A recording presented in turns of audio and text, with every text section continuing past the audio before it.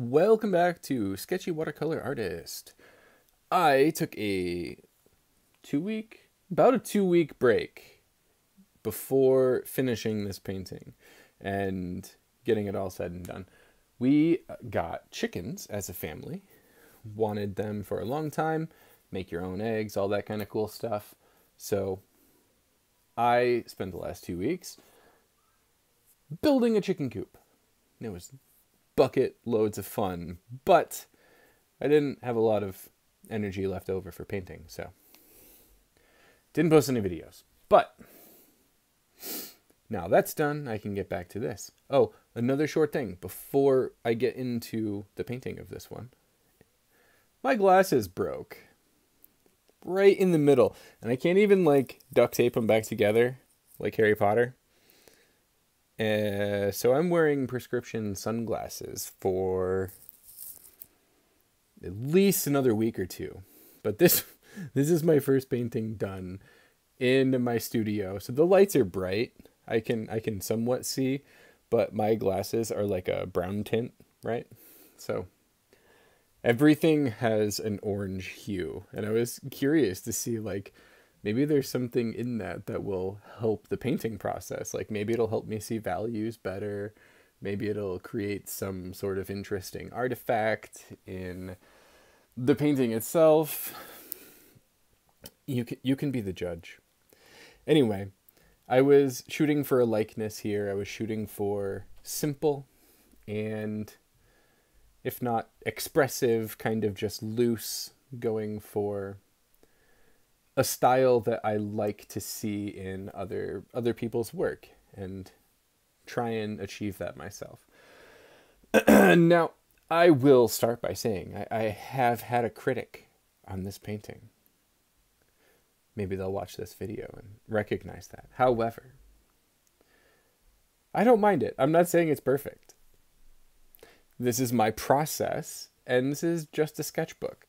I want to share something with other people that I find interesting myself when I see it in other people's work. I love watching other artists paint and tell me what's in their brain when they're going through the process, because I love painting.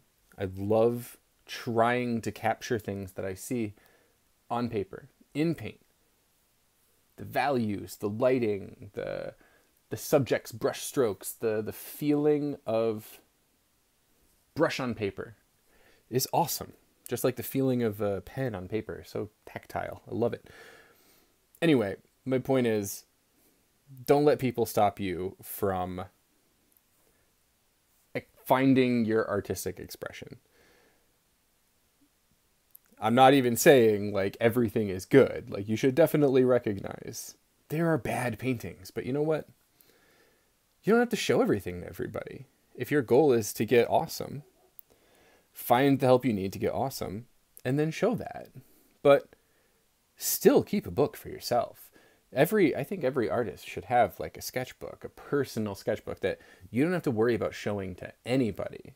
Then you can truly be completely free in yourself to pursue a particular line of thought or talent, you know? Without worrying about that judgment, if you're that type of person who worries about that judgment. And I'm going to be honest, I definitely am. But I've made several videos now, so I'm getting more keen on the idea that there's some people that are just going to say dumb crap. And sometimes that dumb crap might be true, and you definitely have to learn to accept that. But other times people are just dumb and they don't understand. Or it doesn't matter. It doesn't matter at all. You don't have to read comments or anything like that. Anyhow, I've sort of developed an approach to... this is gouache, by the way. I actually started it in the very beginning with just a plain watercolor wash. Over the top of that, I started using gouache and increasingly made the layers of gouache more and more opaque. I knew kind of where I wanted to go. I planned some of this, you know. I knew kind of what I wanted to do with the background in terms of the original photo I wanted to kind of blur it out and make it background, but still vibrant and somewhat harmonious with the portrait. Definitely the sunglasses kind of made him look orange. I'm not going to lie. I tried to correct that in paintings following. I kind of thought sunglasses might help a little bit because values is something that I struggle to find a way to make look more natural. But I'm getting there. The likeness, it's not perfect, but one of my favorite artists, James Gurney, always talks about the process of a particular painting, any painting, being a process of creation and destruction.